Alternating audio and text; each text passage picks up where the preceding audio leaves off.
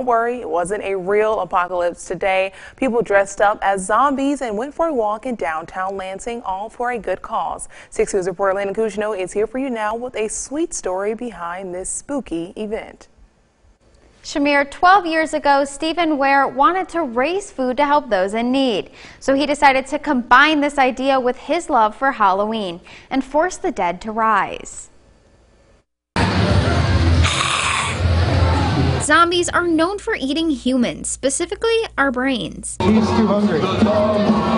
But today, the zombies' mission was to help the living eat real food. It's just an opportunity to flip the script on its head. Instead of zombies eating people, it's zombies feeding people. Stephen Ware says in total they have raised more than 9,000 pounds of food for the Greater Lansing Food Bank. Ware was unable to keep the event going by himself, and after it was canceled for a year due to COVID-19, he says he is thankful others stepped in to help. I was glad that it's still going around and it's still helping people, because that was the purpose from the beginning. It's just to help people. One of the people who has been around for it all is Emily Emerson Rich, also known as the Zombie Bride.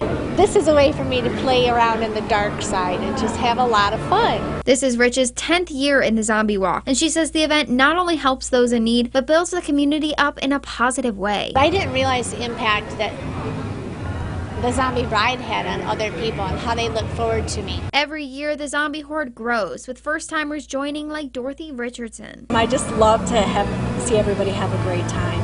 We all need that in this world, right? Just having a wonderful time. Spectators say it was a wonderful time for them too as they watched zombies climb the Capitol steps. Cameras come out to take pictures, so that's always a lot of fun.